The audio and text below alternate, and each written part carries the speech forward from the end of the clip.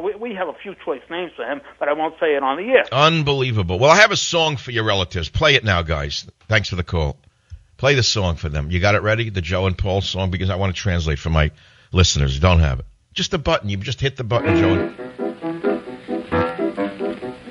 Joe en Paul, laat door de vaar genieten, brabberilla Joe en Paul, dat weet je bully kriegen, brabberilla zoet, akko, agieten zolen perfect, weet een daftje, kuiven, naar bij Joe en Paul. Now, the reason I play that song is to make myself laugh. Nobody understands why I play that song. It was, well, let me start from the top. When I was a little boy in New York, you know, there were ethnic stations in New York. WBAI, I think, is all Spanish and this and that. So when I was a kid, there was a very large Yiddish-speaking population in New York, and they used to play Yiddish shows.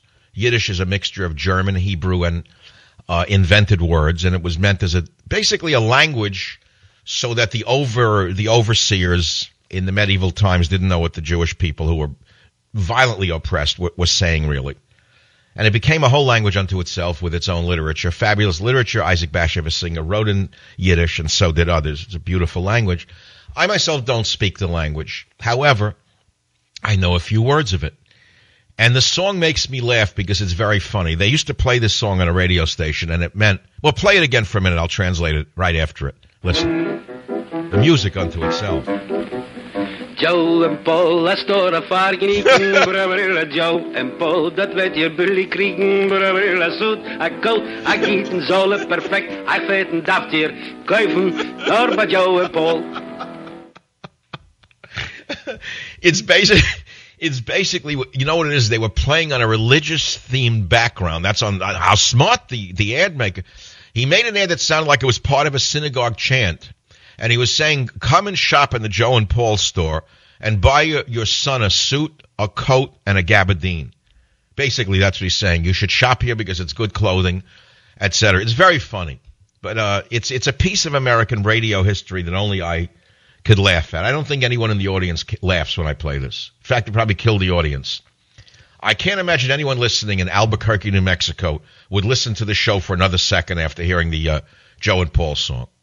I can't imagine that a conservative Christian listening in Houston, Texas would ever want to listen to me again.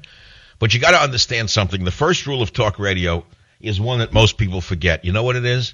If the host is not having a good time, his show is over.